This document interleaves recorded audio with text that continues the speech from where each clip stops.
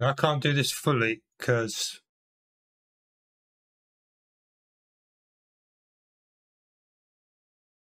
it's looking all right.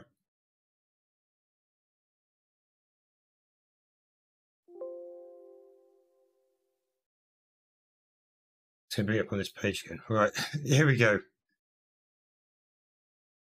This is as links I use. So I use show the preview mode. Next, I don't want to install any of this because I can't do it when it's live. But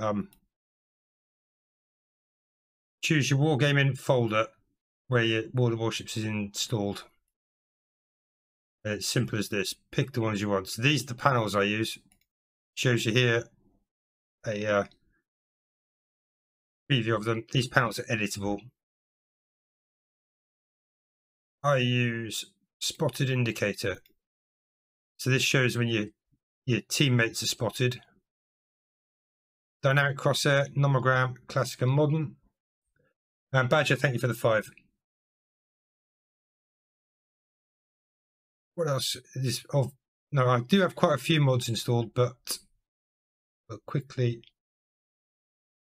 Session stats, which just shows you during the session how you've done so far. 5 battles, 2 wins. It shows you all your earnings for the session. Server population resources is the stuff on the top that shows you. Well, I need to hide this quickly.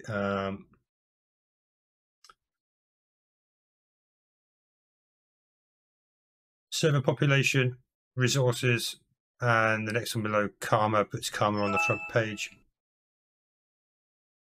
Wombat, what was? Oh God, Wombat got me. Thank you, Wombat.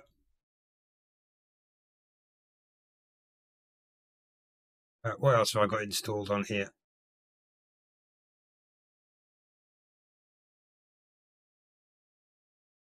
Battle Expert. This is the thing in the center of the. Let's move this across because Twitch chat is covering it. This is the angle indicator, as it were, Battle Expert version 1. 3D radio position finding. If you've got RPF installed, that gives you this sort of cone rather than the little semicircle or quarter circle thing for radio location. Secondary armament tells you this how much AA your AA and secondary range and how much of it's been damaged. Score timer, shot timer, fairly straightforward. Improved chat, and that might be about it.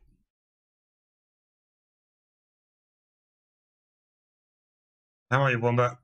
You got me good there. Ducius, how are you? Yeah, that's it. But you can do other things like frame rate limiting. I've got the matchmaking monitor installed. I don't really run it apart from in clan battles. But there's all sorts, skins. You can. There's a whole array of stuff in here you can use to edit the game and make things look different as well. So a lot of the cosmetics, and it's as simple as that. And then it's just next, and then if you want to install it all, next. I don't want to because we're running the game at the moment. Look at the settings I've got. This is graphics. This is going to be based upon your own computer. But in terms of controls, this is my basic settings. But these are terrain indicator off, collision avoidance system off. I don't like it trying to turn my ship for me because sometimes I want to push up against a rock. Trust, how are you? Alternate interface mode full to show all the ship's hit points and when you're not locked onto them, all the info. And then you definitely want, well, you don't necessarily definitely want, but I like display team lineups. Show both main battery and torpedo tubes load indicators rather than just what's loaded when you switch between them. Show the smokescreen boundaries, show smokescreen timer. I'm not fussed about scenarios and trainings or skipping video at launch. You can just click for that.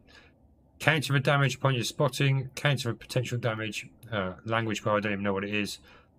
Show the time important. Battle chat. You can disable chat completely. If chat upsets you and the saltiness upsets you, disable it. There's my settings.